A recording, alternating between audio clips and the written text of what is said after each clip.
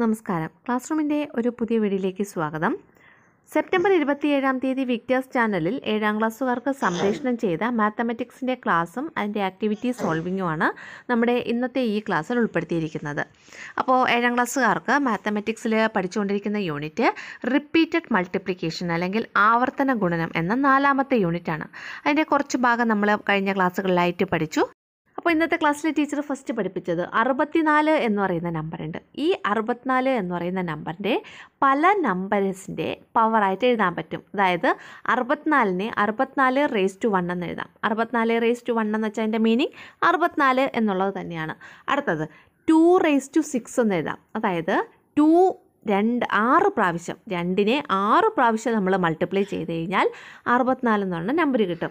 ഇനി 4⁻3 എന്ന് എഴുതാം. അതായത് 4നെ 3 പ്രാവശ്യം മൾട്ടിപ്ലൈ ചെയ്താൽ 64 എന്ന് പറയുന്ന നമ്പർ കിട്ടും. 4 × 4 16, 16 × 4 64 അല്ലേ.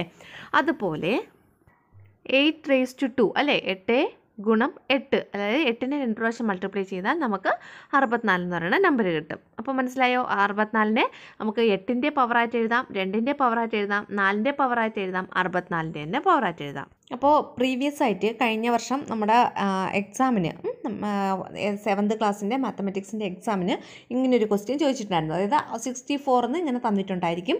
എന്നിട്ട് ബാക്കി 4 റൗണ്ട് സർക്കിളും ഇങ്ങനെ കൊടുത്തിട്ടുണ്ടായിരിക്കും. അപ്പോൾ അതിൻ്റെ അകത്ത് നമുക്ക് ഈ 64 എന്ന് പറയുന്ന നമ്പറിനെ ഏതിൻ്റെയൊക്കെ പവറായിട്ട് എഴുതാം എന്നുള്ളത് നമ്മൾ എഴുതണം. അതേപോലെ വേറെ ഏതെങ്കിലും നമ്പർ തന്നാലും ഇതേപോലെ ഏതിൻ്റെയൊക്കെ പവറായിട്ട് എഴുതാൻ പറ്റും എന്നുള്ളത് ആലോചിച്ച് എഴുതണം കേട്ടോ. അടുത്ത നോക്കൂ, 2⁻6 അതായത് ഇവിടെ പവറിൻ്റെ പവറാണ് ഇവിടെ പറഞ്ഞിട്ടുള്ളത് അല്ലേ. 2⁻6 എന്ന് പറയുന്ന 2ൻ്റെ പവറായ 6ന് വീണ്ടും ഒരു പവറും കൂടെ കൊടുത്തിട്ടുണ്ട് അല്ലേ. ഏതാണ്? 2. അപ്പോൾ ഇതെങ്ങനെ കണ്ടുപിടിക്കാം? 2⁻6 × 2 അതായത് 2⁻12. അടുത്തത് 2⁻4 അപ്പോൾ 2⁻4 × 3.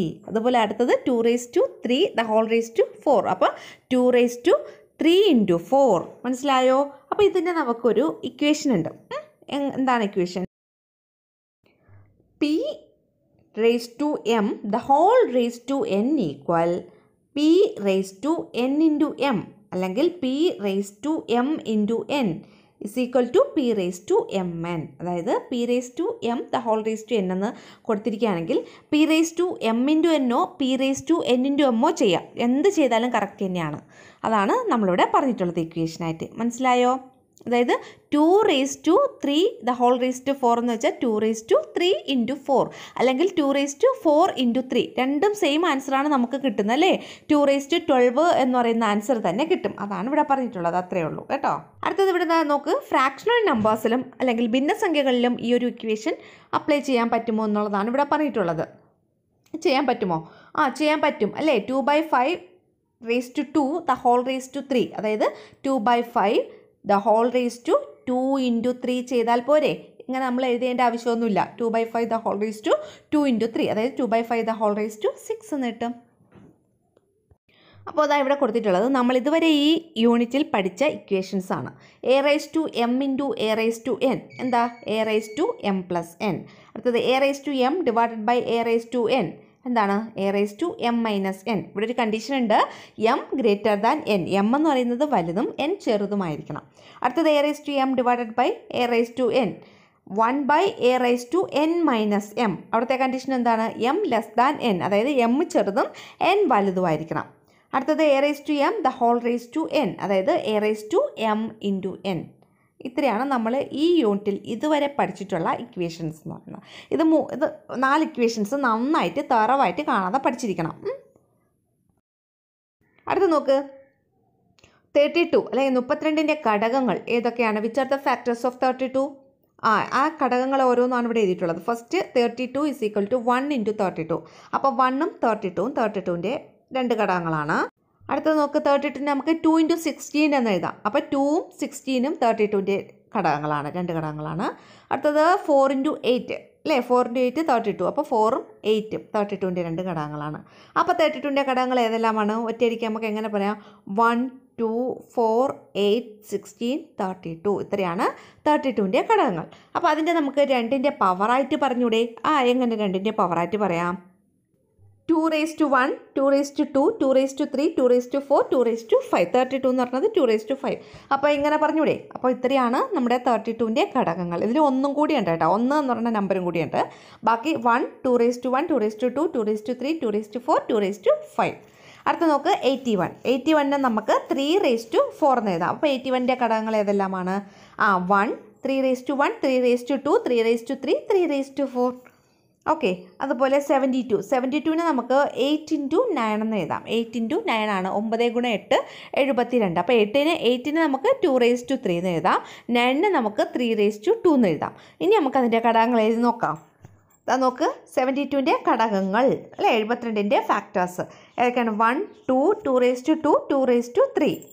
72ന് 2ൻ്റേതായ എല്ലാ ഘടകങ്ങളും നമ്മൾ എഴുതി. 1, 2, 2^2, 2^3. അടുത്ത 3^2 എന്ന് കിടപ്പുണ്ടായിരുന്നു അല്ലേ? അപ്പോൾ നമ്മൾ എന്താ ചെയ്യേണ്ടതെന്ന് പറഞ്ഞാൽ 3^2. അപ്പോൾ 3 ഉണ്ട്, അതായത് 3^1 ഉണ്ട്, 3^2 ഉണ്ട് അല്ലേ? 2 നമ്പേഴ്സ് അവിടെ വരും. 3^1ഉം 3^2. അപ്പോൾ 3^1 കൊണ്ട് ആദ്യം 2നെ മൾട്ടിപ്ലൈ ചെയ്ത് അതെല്ലാം എഴുതണം. അത് കഴിഞ്ഞിട്ട് 3^2 കൊണ്ട് 2നെ മൾട്ടിപ്ലൈ ചെയ്ത് അതെല്ലാം എഴുതണം. മനസ്സിലായോ? അപ്പോൾ ആദ്യം നമുക്ക് 3^1 അല്ലെങ്കിൽ 3 കൊണ്ട് മൾട്ടിപ്ലൈ ചെയ്തിട്ടുള്ളത് എഴുതാം. 3 × 1. അടുത്തത് 3 × 2. 3 എന്ന് വെറുതെ എഴുതിയിരുന്ന അതിൻ്റെ മീനിങ് 3^1. അടുത്തത് 3 × 2^2, 3 × 2^3. അടുത്തത് 3^2 കൊണ്ട് മൾട്ടിപ്ലൈ ചെയ്ത് എല്ലാം എഴുതണം. അതായത് 3^2 × 1, 3^2 × 2. അടുത്തത് 3^2 × 2^2. അടുത്തത് 3^2 × 2^3. ഇത്രയാണ് 72ൻ്റെ ഘടകങ്ങൾ അല്ലെങ്കിൽ ഫാക്ടേഴ്സ് ഓഫ് 72. മനസ്സിലായോ ഇതെങ്ങനെയാണ് എഴുതേണ്ടതെന്നുള്ളത്? അപ്പോൾ ഒരു സംഖ്യയുടെ മുഴുവൻ ഘടകങ്ങളും എങ്ങനെ കണ്ടെത്താം എന്നുള്ള ഒരു ക്വസ്റ്റ്യൻ നമുക്ക് എക്സാമിന് ചോദിച്ചു കഴിഞ്ഞാൽ എങ്ങനെയാണ് ചെയ്യേണ്ടത് എന്നുള്ളതാണ് ഇനി ഇവിടെ പറയാൻ പോകുന്നത്. അപ്പോൾ ഇവിടെ ശ്രദ്ധിച്ചിരിക്കുക, ഇങ്ങനെയാണ് നമുക്ക് ചെയ്യേണ്ടത്. ഒരു സംഖ്യയുടെ മുഴുവൻ ഘടകങ്ങളും കണ്ടെത്താൻ ചോദിച്ചു കഴിഞ്ഞാൽ how can you find all the factors of 240? 240ൻ്റെയാണ് നമ്മൾ മുഴുവൻ ഘടകങ്ങളും കണ്ടെത്താൻ പോകുന്നത്. ഫസ്റ്റ് സ്റ്റെപ്പ് ഇതാണ്, ഫാക്ടറൈസേഷൻ അല്ലേ? അതായത് 240ൻ്റെ ഫാക്ടറൈസേഷൻ നടത്തി അതിനെ ഏതൊക്കെ പ്രൈം നമ്പേഴ്സിൻ്റെ അഭാജ്യ സംഖ്യകളുടെ ഗുണനഫലമായി എഴുതാം എന്ന് നമ്മൾ നോക്കണം. അപ്പോൾ ഇതാണ് ഒന്നാമത്തെ സ്റ്റെപ്പ്. എന്താണ്?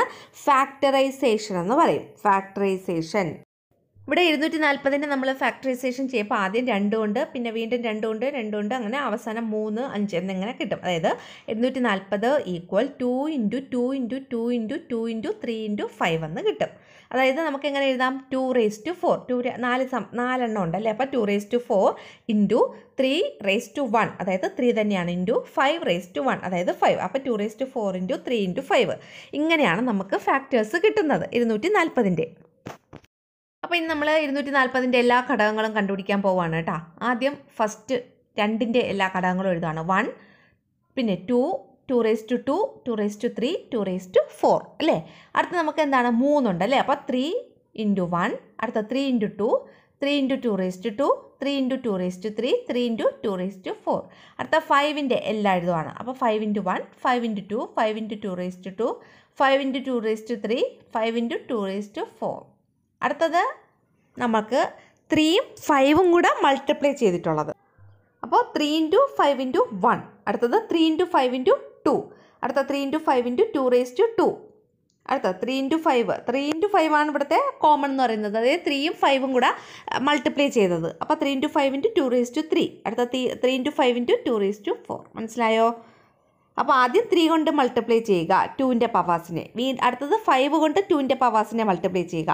അടുത്തത് 3 × 5 അല്ലേ? 3ഉം 5ഉം കൂടെ ഗുണിക്കുന്ന ആ ഒരു സംഖ്യ കൊണ്ട് 2ൻ്റെ പവേഴ്സിനെ മൾട്ടിപ്ലൈ ചെയ്യുക. ഇങ്ങനെയാണ് ചെയ്യേണ്ടത് കേട്ടോ. അടുത്ത നോക്ക്. അപ്പോൾ നമുക്ക് ഈ 240ന് മൊത്തം എത്ര ഘടകങ്ങളുണ്ട് എണ്ണി നോക്കിക്കേ എത്ര ഘടകങ്ങളുണ്ടെന്ന്. അപ്പോൾ ഇതെണ്ണി നോക്കുമ്പോൾ നമുക്ക് 20 എന്നുള്ള നമ്പറാണ് കിട്ടുന്നത്. മൊത്തം എത്ര ഘടകങ്ങളാണ്? അപ്പം 20 ഘടകങ്ങളുണ്ട്. ഏതിന്? 240ന്. ഇതേപോലെ മറ്റ് സംഖ്യകൾക്ക് മൊത്തം എത്ര ഘടകങ്ങളുണ്ടെന്ന് നമുക്ക് നോക്കാം. ഇതാ നമുക്ക് കിട്ടിയ ഘടകങ്ങളാണ് ഇതാ ഇവിടെ കൊടുത്തിട്ടുള്ളത്. 32നും 81നും 72നും 240നും. ഇതാ ഇവിടെ നോക്ക്. സംഖ്യ 81 അഭാജ്യ സംഖ്യകളുടെ കൃതികളുടെ ഗുണനഫലമായി, അതായത് of the product of primes എത്രയാണ്? 3^4. അപ്പോൾ അവിടെ 3യുടെ പവർ എത്രയാണ്? 4. അപ്പോൾ ഇതിനകത്തുള്ള ഘടകങ്ങളുടെ എണ്ണം എത്രയാണ്? 5. മൊത്തം 5 ഘടകങ്ങളാണ് ആ നമ്പറിനുള്ളത്. അപ്പോൾ 3യുടെ പവർ 4 ആണ്. അപ്പോൾ 4 + 1 ആണല്ലോ ഈ 5 എന്ന് പറയുന്നത്. അപ്പോൾ ഇവിടെ അത് കറക്റ്റായി. ഇനി അടുത്ത നമുക്ക് മറ്റ് നമ്പേഴ്സിലും ഈ ഒരു നമ്മൾ പറഞ്ഞില്ലേ ആ ഒരു രീതി, അത് കറക്റ്റാണോ എന്നുള്ളത് നമുക്ക് നോക്കാം.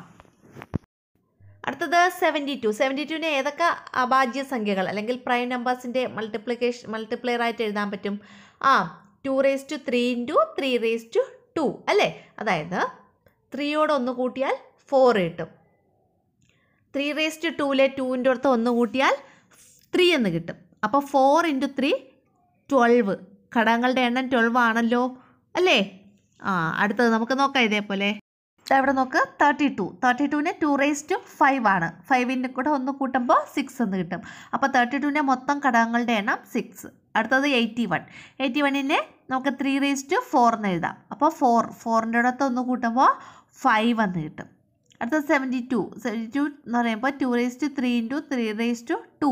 ഇവിടെ 2ൻ്റെ പവറായ 3യുടെ അടുത്ത് 1 കൂട്ടുമ്പോൾ 4. അടുത്ത 3യുടെ പവറായ 2ൻ്റെ അടുത്ത് 1 കൂട്ടുമ്പോൾ 3. അപ്പോൾ 4 × 3 12. അത്രയാണല്ലോ മൊത്തം ഘടകങ്ങളുടെ എണ്ണം എന്ന് പറയുന്നത്. അടുത്ത് നോക്കുക 240. 240നെ നമുക്ക് 2⁴ × 3⁵1 × 5⁴1 എന്ന് എഴുതാം. അപ്പോൾ അവിടെ 2ൻ്റെ പവറായ 4ൻ്റെ അടുത്ത് 1 കൂട്ടുമ്പോൾ 5. 3യുടെ പവറായ 1ൻ്റെ അടുത്ത് 1 കൂട്ടുമ്പോൾ 2.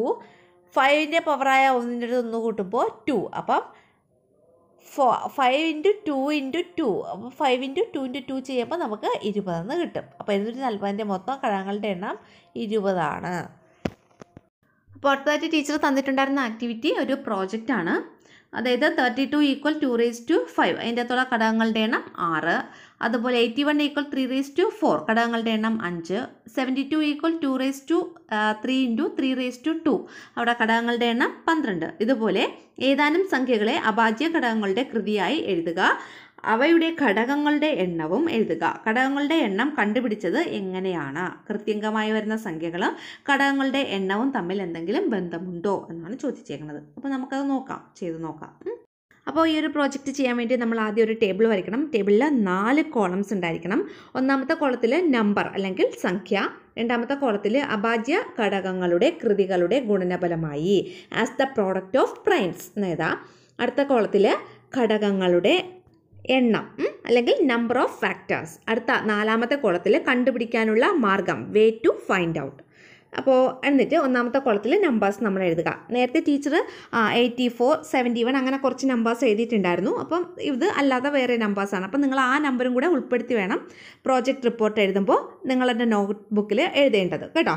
അപ്പോൾ ഞാൻ എഴുതിയിരിക്കുന്ന ഫസ്റ്റ് നമ്പർ 125, 125. അതിനെ 125നെ ഫാക്ടറൈസേഷൻ നടത്താൻ നിങ്ങൾക്കറിയാലോ. 125ന് ഫാക്ടറൈസേഷൻ നടത്തുമ്പോൾ 5 × 5 × 5 എന്ന് വരും. അതായത് 5⁵3. അപ്പോൾ അവിടെ നോക്ക് 5ൻ്റെ പവർ 3 ആണ്. 3യോട് 1 കൂട്ടുമ്പോൾ 4. അപ്പോൾ ഇവിടെ 125ലെ മൊത്തം ഘടകങ്ങളുടെ എണ്ണം 4 എണ്ണമാണ് കേട്ടോ. അടുത്തത് 54. 54നെ ഫാക്ടറൈസേഷൻ നടത്തുമ്പോൾ എങ്ങനെ വരും? 2 × 3 × 3 × 3. അപ്പോൾ അവിടെ നോക്കുക 2 × 3⁵3 എന്ന് വരും. അവിടെ 2ൻ്റെ പവർ 1 ആണ്, 3യുടെ പവർ 3 ആണ്. അപ്പോൾ 2ൻ്റെ പവറായ 1നോട് 1 കൂട്ടുക, 1 + 1 ഇൻറ്റു 3യുടെ പവറായ 3നോട് 1 കൂട്ടുക, അപ്പോൾ 3 + 1. അപ്പോൾ 1 + 1 ഇൻറ്റു 3 + 1, 1 + 1 2 ഇൻറ്റു 3 + 1 4. അപ്പോൾ 2 × 4 8 എന്ന് കിട്ടും. അപ്പോൾ 54ന് മൊത്തം 8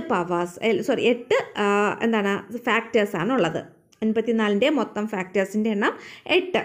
അടുത്ത നമ്പർ 20. 20നെ നമുക്ക് ഫാക്ടറൈസേഷൻ നടത്തുമ്പോൾ 2 × 5 × 2 എന്ന് കിട്ടും. അതായത് 2⁵2 × 5. അപ്പോൾ 2ൻ്റെ പവർ എന്ന് പറയുന്നത് 2, 5ൻ്റെ പവർ 1. അപ്പോൾ 2 + 1, 2ൻ്റെ പവറായ 2 ആണ്. അപ്പോൾ 2ൻ്റെ അടുത്ത് 1 കൂട്ടുക, അപ്പോൾ 2 + 1 ഇൻറ്റു 5ൻ്റെ പവർ 1 ആണ്. അപ്പോൾ 1നോട് 1 കൂട്ടുക, അപ്പോൾ 1 + 1. അപ്പോൾ 2 + 1 ഇൻറ്റു 1 + 1 അതായത് 3 × 2, അപ്പോൾ 6 എന്ന് തന്നെ കിട്ടും ആൻസർ. അടുത്ത 225 അതിനെ ഫാക്ടറൈസേഷൻ നടത്തുമ്പോൾ 3 × 3 × 5 × 5 അതായത് 3^2 × 5^2 3യുടെ പവർ 2 അപ്പോൾ 2 + 1 ഇൻറ്റു അടുത്ത 5ൻ്റെ പവർ 2 അപ്പോൾ 2 + 1 അപ്പോൾ നമുക്ക് 2 + 1 × 2 + 1 3 × 3 എന്ന് കിട്ടും അപ്പോൾ മൊത്തം 9 അപ്പോൾ 225ന് മൊത്തം 9 ഫാക്ടേഴ്സാണ് ഉള്ളത്. അപ്പോൾ ഒരു നമ്പറിൻ്റെ പവറായിട്ട് വരുന്ന സംഖ്യയും ഘടകങ്ങളുടെ എണ്ണവും നമ്പർ ഓഫ് ഫാക്ടേഴ്സും തമ്മിൽ എന്ത് ബന്ധമാണുള്ളത്? ഒരൊറ്റ പ്രൈം നമ്പറാണുള്ളതെങ്കിൽ നമ്മൾ അതിനോട് ഒന്ന് കൂട്ടുക, അതിൻ്റെ പവറിനോട് ഒന്ന് കൂട്ടി എഴുതുക, അതാണ് ഘടകങ്ങളുടെ എണ്ണം എന്ന് പറയുന്നത്. ഇനി ഒന്നിൽ കൂടുതൽ പ്രൈം നമ്പേഴ്സിൻ്റെ ഗുണനഫലമായിട്ടാണ് പ്രോഡക്റ്റാണ് വരുന്നതെങ്കിൽ ഓരോന്നിൻ്റെയും പവറിനോട് ഒന്ന് കൂട്ടിയിട്ട് പരസ്പരം ഗുണിച്ചാൽ മതി. അപ്പോൾ ഇതിനെ നമുക്ക് ഒരു കൺക്ലൂഷൻ അല്ലെങ്കിൽ നിഗമനമായിട്ട് എഴുതണം. ഒരു പ്രോജക്റ്റ് അല്ലേ നമ്മൾ ചെയ്യുന്നത്. അപ്പോൾ കൺക്ലൂഷനാണ് ഇവിടെ എഴുതിയിട്ടുള്ളത്. The number of factors of A number can be written as the power of A single prime number is 1 more than the power of the prime number. മനസ്സിലായോ? The number of factors of A number, ഒരു നമ്പറിൻ്റെ മൊത്തം factors എങ്ങനെ can be written നമുക്ക് എഴുതാം. എങ്ങനെ എഴുതാം? The power of A single prime number, ഒരൊറ്റ പ്രൈം നമ്പറിൻ്റെ പവർ ആണെങ്കിൽ 1 more than the power of the prime number, prime നമ്പറിൻ്റെ പവറിനെക്കാട്ടിലും ഒന്ന് കൂടുതലായിരിക്കും. അടുത്ത ഒരു കണ്ടീഷൻ എന്താ പറഞ്ഞിട്ടുള്ളത്? The number of factors can be written as the product of powers of prime is the product of the numbers which are 1 more than the power of the prime. അതായത് ഇപ്പോൾ നമുക്ക് തന്നിട്ടുള്ള നമ്പറിൻ്റെ നമ്മൾ ഫാക്ടറൈസേഷൻ നടത്തുമ്പോൾ prime നമ്പേഴ്സിൻ്റെ product ആയിട്ടാണ് നമുക്ക് കിട്ടുന്നതെങ്കിൽ, ഒന്നിൽ കൂടുതൽ പ്രൈം നമ്പേഴ്സിൻ്റെ പ്രോഡക്റ്റ് ആയിട്ടാണ് കിട്ടുന്നതെങ്കിൽ അതിൻ്റെ നമ്പർ ഓഫ് ഫാക്ടേഴ്സ് എങ്ങനെ നമുക്ക് കണ്ടുപിടിക്കാൻ പറ്റും? Product of the numbers which are 1 more than the power of the prime. ഈ പവറിൻ്റെ ഓരോ പ്രൈം നമ്പറിൻ്റെയും പവറിൻ്റെ പ്രോഡക്റ്റ് കണ്ടുപിടിക്കണം. പക്ഷേ അതിന് മുന്നേ പവറിനോട് ഒന്ന് കൂട്ടുകയും കൂടി വേണം. അപ്പോൾ പവറിൻ്റെ അടുത്ത് ഒന്ന് കൂട്ടിയിട്ട് അതിൻ്റെ പ്രോഡക്റ്റ് കണ്ടുപിടിക്കണം. അടുത്ത മലയാളം മീഡിയംകാർക്കുള്ളതാണ് ഇവിടെ എഴുതിയേക്കുന്നത്, അത് എഴുതുക കേട്ടോ. നമ്മുടെ ചാനൽ സബ്സ്ക്രൈബ് ചെയ്യാത്ത കൂട്ടുകാരുണ്ടെങ്കിൽ ചാനലൊന്ന് സബ്സ്ക്രൈബ് ചെയ്യുക. മാത്രമല്ല അതിനടുത്തുള്ള ബെല്ലൈക്കൺ കൂടി എനേബിൾ